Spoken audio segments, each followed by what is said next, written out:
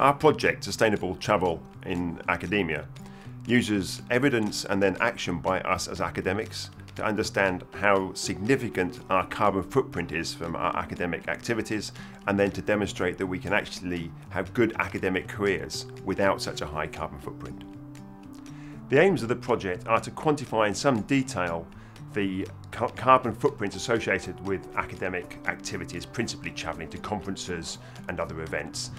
But not just to quantify that, but then to compare that with our commitments that we've made internationally at the Paris Agreement on climate change, and try to see how they can be reconciled, or if they can or if they cannot be. We've actually delivered on this in several ways. First, as academics, we've sat behind our computers with our calculators and understood the science, and there's been a lot of work been doing that now probably since 2005, really. The next thing we've tried to demonstrate is that actually we can act differently as academics. So quite a number of us here within the Tyndall Centre at the University of Manchester have changed how we go about doing our academic day-to-day activities. So I personally haven't flown now since 2004, but I have other colleagues that have not flown also for similar, maybe not always quite so long, but similar amounts of time. But indeed, many of my other colleagues who have not stopped flying are flying a lot less than they were before. And the other thing we have done with other colleagues at the Tyndall Centre in University of East Anglia and other centres around the UK is developed a carbon action tracker, where we can actually follow our carbon emissions and see how they're coming down year after year as individual academics.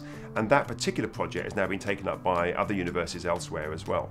The work that we have done has impacted not just in the UK, but also in the European Union. So we've had a lot of engagement with MEPs, trying to drive the agenda within the European Union. We've been invited on numerous times to go and talk at the Parliament there. We've also engaged with several other governments now around the EU on these issues. There's a website that we did not start, but was started by other colleagues in the US.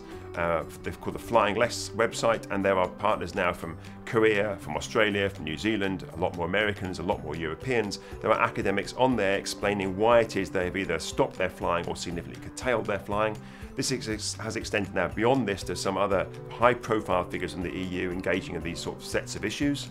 To date, there's been a small core team of us who've worked on these issues. That's Alice Larkin, Sarah Mander, Kylie McLaughlin, John Broderick and Ruth Wood, and myself here at Tyndall Centre Manchester.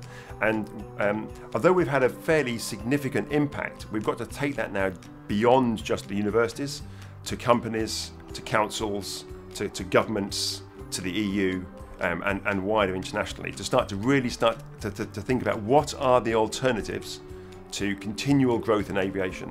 Aviation growth is incompatible with our climate change commitments. So we have to take this to say beyond the academic community to the business community and the political community. And then I think we start to have some hope of taking the climate change and aviation agenda, or at least put it in line with the Paris Agreement.